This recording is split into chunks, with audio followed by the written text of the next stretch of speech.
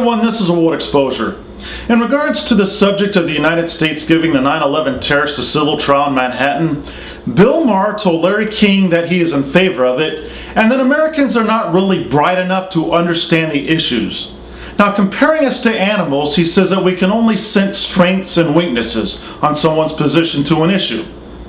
He says that it is typical of the Democrats to back away from an idea every time people get upset about it, and that it makes them look weak. Now, as far as Barack Obama goes, Maher is right about that. Obama does give in, just like in his position on allowing the terrorist trial to take place in Manhattan.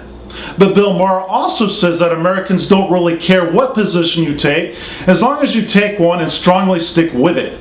Well, Mr. Maher, you just contradicted what you said about people getting upset about having the 9/11 terrorist trial in Manhattan. A lot of people cared very much about the position Barack Obama had and spoke out against it because they didn't want Barack Obama to stick with that position.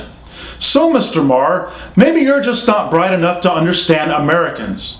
Many hope that he does back down from that position and don't care if it looks weak or not, as long as it keeps this piece of garbage from coming to New York and ventilating all his hate for America in the very place he had all those people murdered. And when Larry King asked Bill Maher if he thought that the government taking over healthcare so that everyone can have it was considered socialism, Bill Maher just laughed and said, no, of course not, and that Americans have no clue on what socialism is and that they just think it's something super terrible. Maher says that every modern democracy has some socialism in it, including the United States, and that there's nothing wrong with it. But in the same breath, he says that it was a big mistake for Democrats to let people characterize national health care reform as socialism.